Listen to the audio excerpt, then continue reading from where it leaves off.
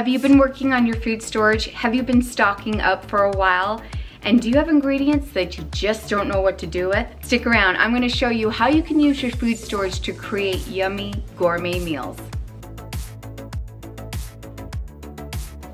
Today, these food storage recipes are inspired by Jan Jackson. This is her book, The 100-Day Pantry, Quick and Easy Gourmet Meals. When people begin to feel threatened or insecure, we stock up on canned goods. But we often don't really have a plan for turning those cans into tasty, appealing meals. The ingredients that she uses in the book are ingredients that you can find at any grocery store. And when you start cooking like this, make sure you have the can opener. Are you ready? Aprons on, let's go. All right, I have my basket here. I have my Post-it notes with the ingredients for each recipe, and we're gonna shop our shelves. This recipe is barbecued chicken with fruit. So I'm gonna need some chicken broth, and I always grab from the top, and then we work our way down. This is how I rotate. So 1 can chicken broth. We need canned chicken. So chicken breast in water, and this is 5 ounces. All right, I'm gonna do 2 of these. So it's a 10-ounce can, 2 chicken breasts, can of pineapple tidbits, bam. Okay, we do need rice for this recipe. So grab yourself a bag of rice, and a few of these recipes call for rice, so we're just gonna cook up a bunch of this. Mandarin oranges. This is an 11-ounce can that we need for this recipe. And then we're gonna need some barbecue sauce. So over here I have all our barbecue sauces. So you could grab your sugar-free barbecue sauces, whatever you wanna use. Barbecue sauce. Let's make the barbecue chicken with fruit. For the rest of this recipe, we're gonna need a 1/4 cup of the dried bell peppers, and then another 1/4 cup of the chopped dried onions. Okay, here is how the dried onion looks. And here's the dried green bell pepper. Look at that, they're so light and airy. Oh my gosh, this stuff's great. Now, if you want to use everyday vegetables for this recipe, just replace the dried vegetables with the double amount of fresh. To this saucepan, we're gonna add our rice. So 1 1/4 cup. We're gonna add our chicken broth to this. Get that to a boil and then a simmer, and we'll put a top on that. So we're gonna dump everything into this pan, and we're not draining anything. That is because we need that liquid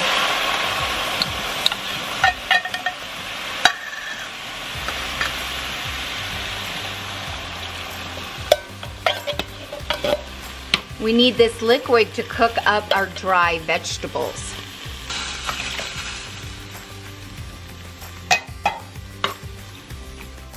So there goes our green peppers and our onions.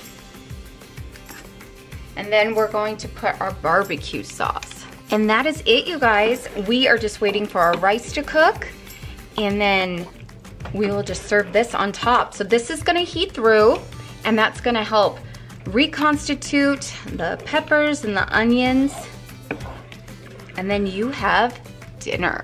You'll be surprised how fast that the freeze-dried vegetables reconstitute. It's pretty amazing. And they're still fresh as when they were picked and freeze-dried. That's what's so great about it. Okay, here is the barbecue chicken with fruit. We have that, and we have the rice. It was amazing how fast this cooked up, you guys. I could say, what, 15 minutes? You were just waiting on the rice, and we were just heating this through. Those onions and those green peppers, they reconstituted in no time. Let's dish up. That's nice and hot. Make sure I get a little bit of everything on there. Oh yeah. And this recipe serves 6. All right, I got a little bit of everything on my fork. Let's give this a taste.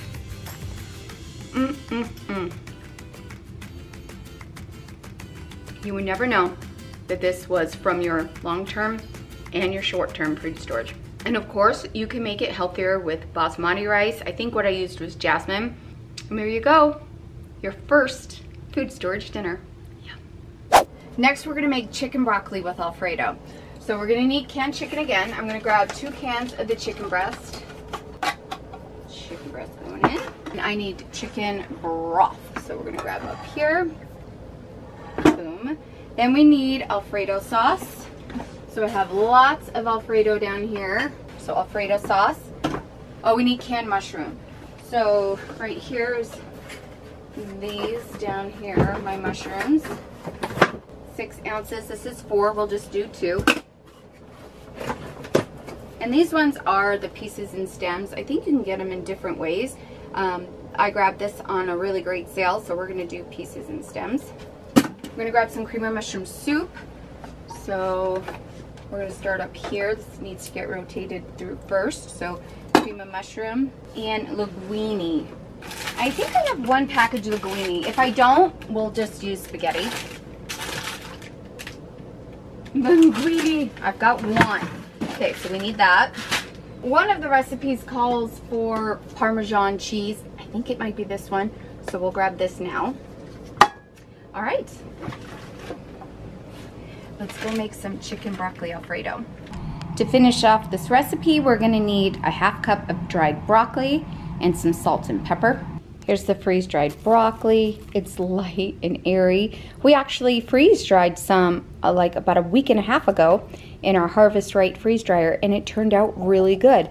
So we are freeze-drying a bunch of stuff for you, and you will see that real soon. For an everyday meal, just replace the dried broccoli with 1 cup fresh or frozen and omit the broth. And cook the linguine separately and serve chicken mixture on top of pasta. Okay, to our pan, we're just gonna dump everything in, which is nice. This time the recipe doesn't say not to drain the canned chicken. Oh boy, do I drain it or not drain it? Okay, the chicken is undrained. I went through all her recipes and she specifies if it's undrained or not. The jar of Alfredo sauce, can of the chicken broth, mushrooms, and I drained those. And the broccoli. I'm just gonna eyeball this. Yeah, it looks like a 1/2 cup. I know I cracked pasta. That's a naughty thing, but I want it to fit in this pan. So it's going in. Turn it on. So we're gonna mix this up and simmer until the linguine is done. Oh, I do want some salt and pepper in it. We wanna make sure our pasta gets seasoned, right? Okay, we're gonna let this simmer and do its thing. Okay, it is there, so now I'm gonna dish this up. This looks so good. It serves 4 to 6. Gotta get that broccoli in here. Oh yeah. Yum.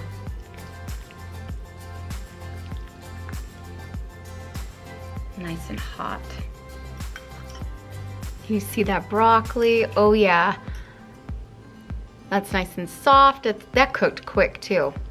Now let's give it a taste test. All right, I want to taste the broccoli first. Fresh broccoli, so good. All right, now, I already know that my linguine is gonna have a little bit of a bite to it because I wasn't sure if I should drain the chicken and the mushrooms.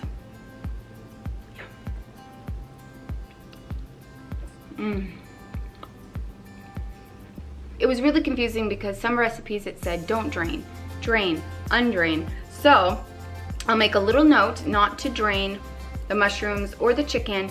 That way the linguine can soak it up. But this is still edible. It just has a little more bite to it. It's so good. The broccoli is delicious. It's because they freeze dry at the peak of the vegetable. So you're good to go. This is so good, you guys. Your kids can make this. This is so easy and it's delicious. I gotta put this one down too.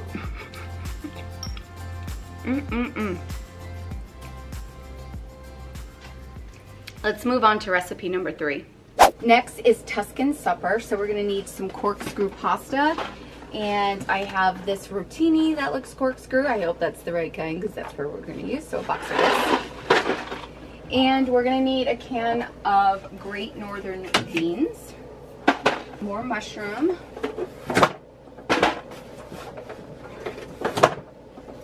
veggie broth, and the Parmesan cheese, which I already grabbed already. We need cream of mushroom soup. So another can of that. A can of diced tomatoes. Here I have petite, diced, and crushed. And down here are stewed, but I need a can of diced. And a can of green beans. So here I have French cut and then regular cut. We'll go with the regular cut. So we used all the green beans that were right here. So now I'll just open up a new one and grab a can of green beans. All right, I'll share with you the rest of the ingredients that we need. So let's go make some Tuscan soup. For the remaining of the ingredients, you're gonna need the dehydrated chopped onions and Italian seasoning. When using everyday ingredients, just substitute the dehydrated chopped onion with 2/3 cup normal onion. This is another dump one, no draining. So you'll need your green beans, your Great Northern beans, your mushrooms,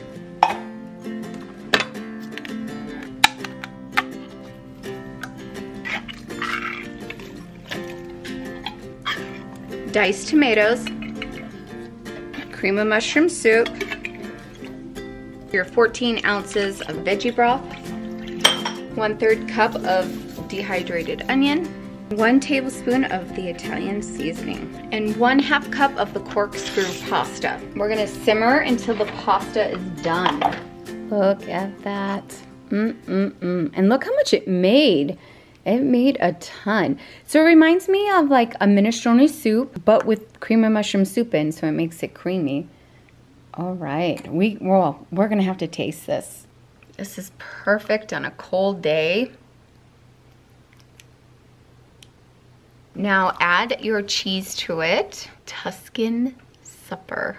Okay, now we have to taste it. I know I'm going to enjoy it, but the fact that it has cream of mushroom soup in it intrigues me. Okay, it's hot.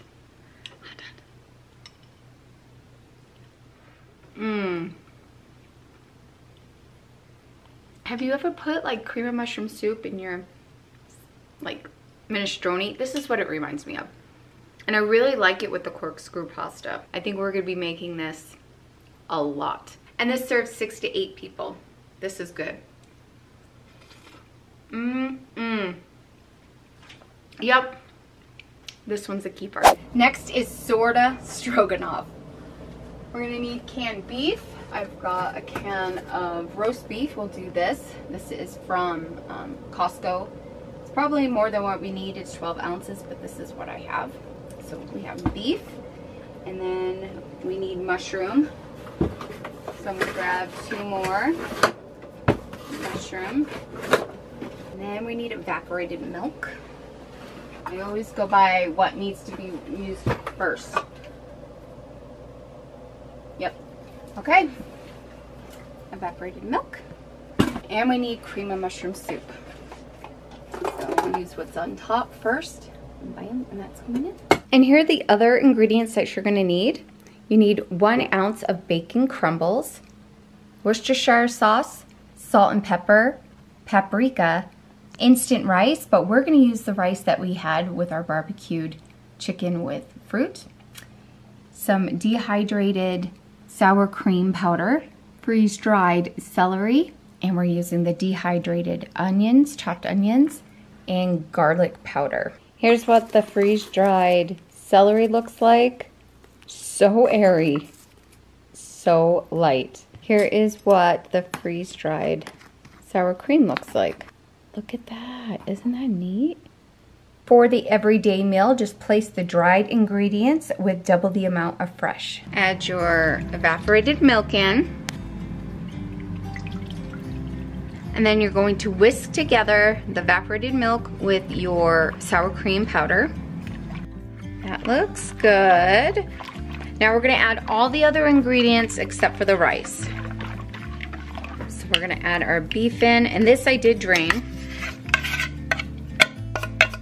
And then we need our mushrooms undrained.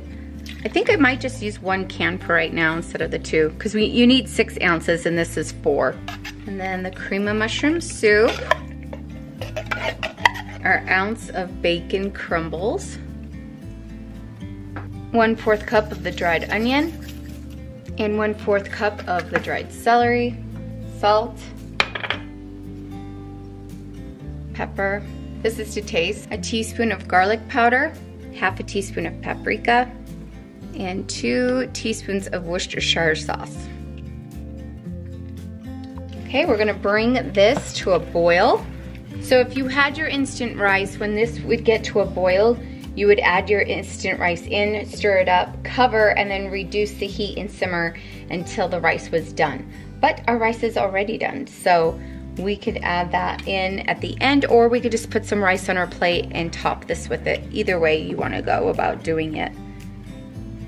All right, we're gonna get this to a boil and then simmer. Okay, here is the stroganoff, and look at that. Look at the vegetables, all the meat, the mushrooms. Okay, let's dish this up. Oh yeah, make sure I get a lot of that celery in. Oh yeah.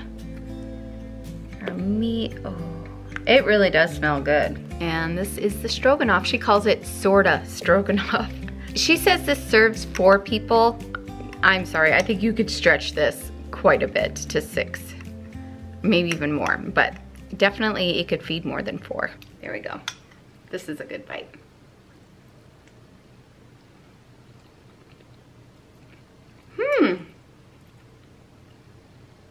Wow. It has a very rich flavor to it. I think the flavor would be different depending on the types of canned beef that you're using. I do like this, but I think I would do it without the bacon crumbles. I think it just adds a flavor that I'm not used to in stroganoff, but this is good. This is very good. Yum. These have been great so far. Celery. That celery is so good. On to the next recipe. All right, we're gonna make corn chowder. You're gonna need vegetable broth. Bam. 2 cans of diced potatoes, or any potatoes that you have. If they're sliced, you can dice them up. So we're gonna put that in there. Or if you wanted to use freeze-dried, you can. But I'm following this recipe as is. And then you're going to need 2 cans of corn. Boom. And 1 can of cream corn, which we actually have because I make a really yummy corn chowder that is so good. I'll link it. So I do have cream style corn. The other ingredients you'll need is seasoned salt, dehydrated chopped onions, Worcestershire sauce, pepper, sugar, and bacon crumbles. For everyday meals, you can replace the dried onion with 1 cup of fresh. Okay, we're gonna put everything in our pan, no draining. So our potatoes, our corn, our cream corn, our veggie broth. Add your bacon crumbles in. It's about 2.5 ounces of it. I'm just gonna eyeball it. Of course, you could use dehydrated or freeze-dried bacon. Then 1/2 cup of your dried onions. Then you'll need a tablespoon of sugar, 1.5 teaspoons of Worcestershire sauce. Then you'll need a teaspoon of seasoned salt, and then 1/4 teaspoon of pepper. Combine all this together and heat it through, and you have corn chowder.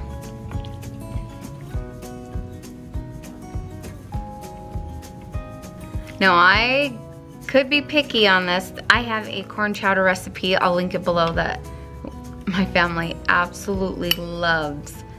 So we'll see how this one compares. This corn chowder serves 6 people.